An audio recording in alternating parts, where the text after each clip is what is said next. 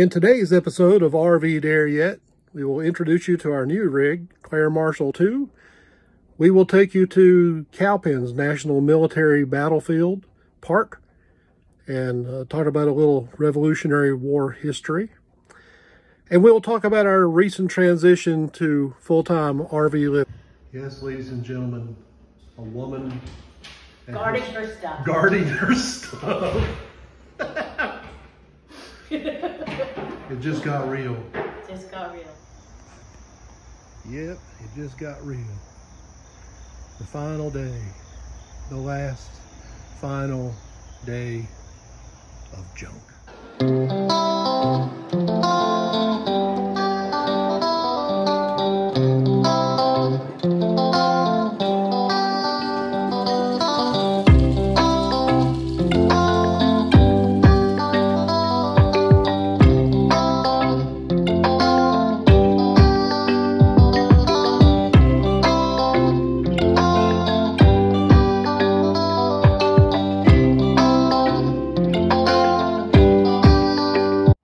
Claire Marshall 2.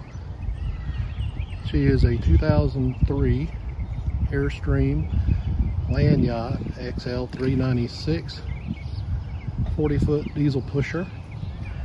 For those of you just joining the channel, we name our rigs after Maureen's late mother, who was an avid RVer. So our first one was Claire Marshall. This is Claire Marshall 2. Cat 3126, nice big tanks, slides on the inside. Once we get the inside put together a little bit more, we'll do an inside tour, but we really like her so far. I think she's going to be a lovely home for us. One of the reasons we picked a Class A when we decided to go full-time is because of the basement storage. And this is the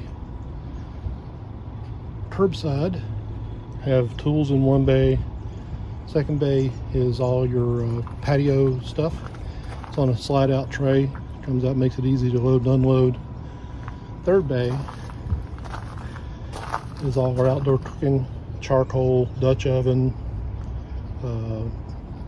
fire pit, that sort of thing. Then we have a bay down there for a outside TV, and we also use it for storing some chemicals. One other thing the previous owner did was installed a 2500 watt pure sine wave inverter, which allows us to safely use computers. It gives us nice clean power for the computer. It'll also run the refrigerator on the inverter while we're on the road. Go ahead. This is the basic layout of the National Battlefield. There's a visitor center, and there's a loop road that shows you significant areas around through here, and in the middle is Green River Road that I spoke about earlier. It's a very, very nice place, very wooded, lots of picnic areas. It's a very, very nice day trip if you're happening to be here in the Gaffney area. Pretty much anybody that's coming here for Freightliner service, this will be a nice, nice day trip. Absolutely. It's about 5 miles from the campground. All right. All right. Thank you. Okay, so here's the basic setup of the battle. This is Green River Road. This was the road that actually led over toward Kings Mountain, where the Battle of Kings Mountain that I spoke about earlier was fought. The colonial militia had come from the Kings Mountain area to this area and had turned to make a stand here at Cowpens. They had sent word out to the other areas for other over mountain men to come to Cowpens, and since they had camped here on their way to Kings Mountain, it would have been a very easy way to identify where to go to. I see. Okay. I said earlier that that Morgan anticipated that Tarleton would be impulsive, and he was. He launched right into a headlong attack. This is your first line of colonial militia here, these first in blue. Morgan told them to shoot their 2 volleys and then retreat back to this Pickens militia line. The sharpshooters start taking out the British officers. Tarleton launches they call it dragoons, which is basically a British word for cavalry. You get a picture. This is men on horseback with sabers attacking retreating infantry. Okay. So it strikes terror in the hearts of militia. They're non-professional non-professional soldiers. But the combination of the lack of leadership and the fact that all of this power was in reserve for Morgan allowed him to basically entrap the British on two sides and force them to retreat, which is how the colonial militia, which is just a bunch of country boys, beat the troops of the greatest superpower in the world at that time. Wow. That's amazing. Yeah.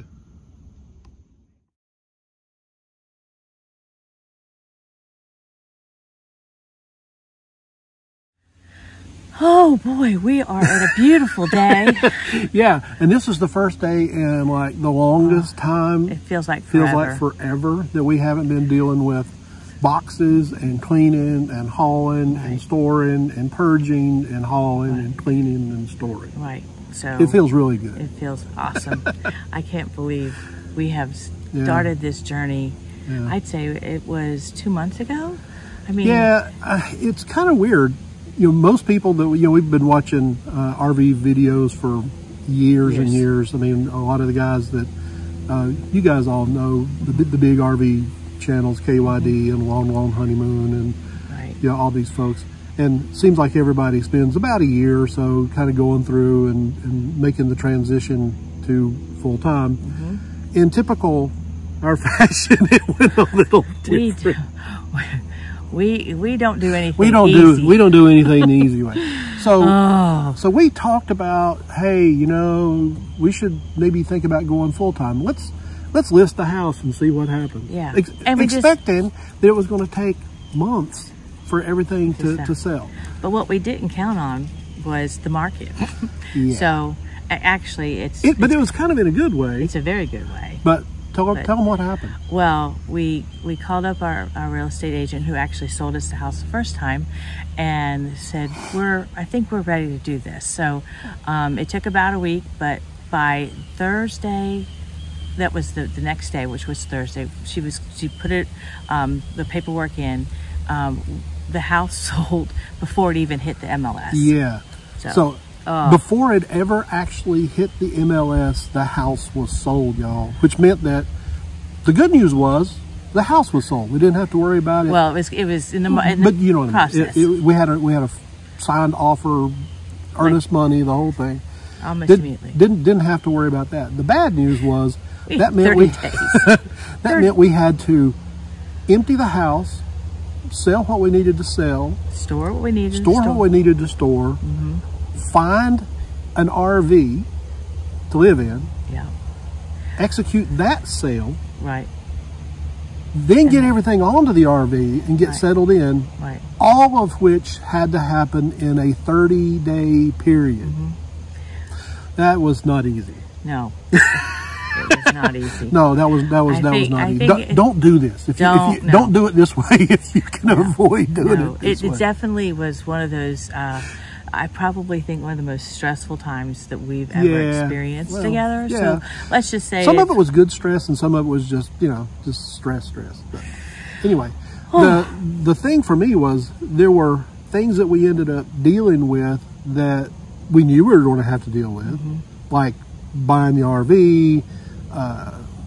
RV insurance, that sort of thing. We knew we were going to have to do that. But then there were other things that we ended up encountering and having to navigate that we didn't know we were going to have to deal with. And that was, for example, the LLC for the RV. We ended up, for a variety of reasons, business reasons, we established a LLC in Montana. So the RV is registered to that. But that was a whole process. It was a suggestion that I think really helped out in the ability to save some money. So that was, I think, and that was recommended by the buyers of this RV that we finally picked. Because I think the last time we left our previous video, we were we were looking and yeah, we were looking and we hadn't really found anything. And we ended up finding this RV, well, let's back up a second. Yeah. When we started looking for RVs, we were looking for a variety of different things. And we've spoken before about how there's no RV that is perfect. They all have pluses and minuses. It was very important to us to be able to stay connected to our Carolina's Airstream group. We just very, very much enjoy the group. And really didn't feel that the Airstream travel trailer at this time was the right choice for full-time living. So the Airstream Class A kind of came to the top of the list. And in typical fashion, they're very rare. They're hard to find. Right. And we ended up finding one that was relatively close to us in Georgia that had been lovingly maintained by only the second owner, and we're able to negotiate a deal, and so far I feel it's a really good fit. Oh, it's amazing. And previous, I think we had already kind of planned on possibly a Class A, so we bought a Jeep. And we absolutely have loved it. This Jeep has made the transition probably one of the far easier than if we had done a different tow vehicle. But it is a Jeep Wrangler Sahara. Yeah, Sahara. So we are loving that, and now we are so excited because we have our first rally coming up soon, and really are excited to share more adventures with the Airstream community. So what would be some of the things you would say went right about this house move out, transition, however you want to call it? Well, I think what things went right. What things went right, I think we were able to already have some of the RV, stuff, I guess let's call it. We had the grills, we had the having prior RV experience was helpful, because you know what you need, you know what you don't need, and that saved us from having, I think if you didn't have previous RV experience, you'd have to go out and purchase all these things, and there's a tendency to buy things that you maybe don't really need. Anyway, so that's good. That's a good one. And I think I feel like we were able to fit most of our things. So I mean, there's some interesting things there. Okay. Yeah. I joked the other day that it doesn't really matter whether you decide to full-time in a little guy Max or a Prevost H3, you're still going to have to make some choices and decisions. Right. Some of our choices and decisions were a little interesting. And what would you call it interesting? Well, I don't know. What do you? I'm kind of thinking that the flour sifter and the Pampered Chef cheese grater were kind of interesting. I guess those things that you try to think about using really didn't mean the same in moving on to an RV, because now we have precious space. But also, to me, in a plus side is that the Class A Airstream has a lot more room than we had before. It has more room than we had with the Airstream travel trailer. The basement storage is really nice. The cabinets, it's all Airstream on the inside. And once we get a little bit more put together, I told you before, we'll give you an interior tour. It has an onboard washer dryer, so that's nice. Which is really nice. So the prior RV experience is a plus. Give me another good thing that happened. Well, obviously our home sale. Oh gosh, yeah. Home sale and full price contract. It was. That's a biggie. Almost seamless. That's a biggie, because I mean, you couldn't do it unless you had that. because I mean, you kind of take it for granted, but you could have been sitting here for months and months and months trying to sell a house in a different market. So that's a plus. I think also a plus was the Facebook Marketplace. Was a wonderful. Never had used it before until now, and so we were able to sell a lot of things that we knew we weren't going to be able to use again. So that was a really good vehicle. If you've, it's far better. I felt more comfortable with doing that Facebook Marketplace than Craigslist or any others. And it gets not to diss anyone but the Airstream Marketplace, Facebook Marketplace was the, I think, catalyst to be able to make us feel like we could. Well, it make was this it was happen. a catalyst to be able to sell things and sell them quickly, because we had a very tight timeline to deal with. And what's nice about it is you can make the ads very quickly. They go up just instantly. Anybody, and you can sort of define the area you want to reach out to. One tip I would suggest to folks: we ended up when we actually delivered the item and took payment, we did that in the parking lot of the police station. Yep. So there in town. So it was very safe. To make both sides of the transaction feel safe, because you know, unless it was furniture or something really large, we try not to bring unknown people to the house if we don't have to. So yeah, Facebook Marketplace is a definite win. Definitely win. Okay, you got what else? I don't know, you name one, because I've named Facebook Marketplace. So you name one. Well, the house, the Facebook Marketplace, finding the RV quickly, and I would recommend that if you really are considering going full time, that you consider used. I think we've been watching a lot of very insightful people's opinions on how the industry is moving so quickly because they can't fill orders. Yeah, there's a lot of stories out there about some kind of shoddy construction, because all the companies are under pressure to produce units and produce them quickly. And they don't have the staff to do it. So consider buying a used RV. And we worked really well with the folks that were selling this particular RV, and actually it was a woman about the same age as me, retired, and she used it as her office. So she actually drove it. Really kind of gave me the good feeling that eventually I'll be driving it. And well, you have a Class A CDL. Well, yeah, but it's been a while. It's like riding a bicycle. That's a whole other story. Driving a tanker, riding a bicycle, same thing. Yeah, all right. Anyway. Okay, so let's talk about things that didn't go well, or could have been maybe a little smoother, or... Can we just skip over this part? No, I think it's important. I think one of the things for me, again, if you have the option, I wouldn't have as tight a timeline as we did, because it was kind of a double-edged sword, because the tight timeline forced you to move ahead, where if you really didn't have that pressure, you might have kind of just kind of it probably let wouldn't it slide.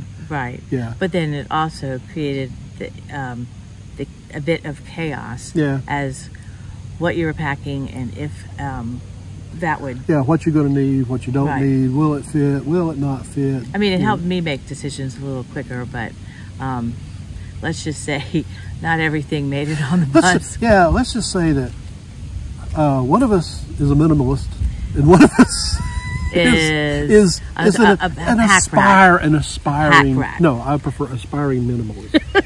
Okay, I'll continue to be aspiring minimalist. Yeah, I'm going to have to do that.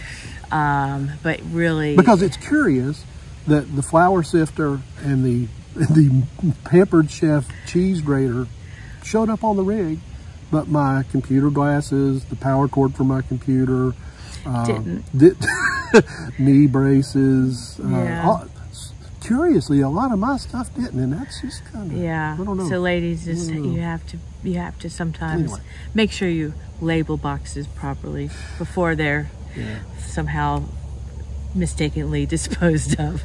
But and I think that in retrospect, if I had it to do over again, we would have had a better plan for what's going to get disposed of, what's going to definitely go to the rig, and what we're definitely going to sell. Because what we ended up doing is handling the same thing 2 and 3 times, which was a little bit inefficient.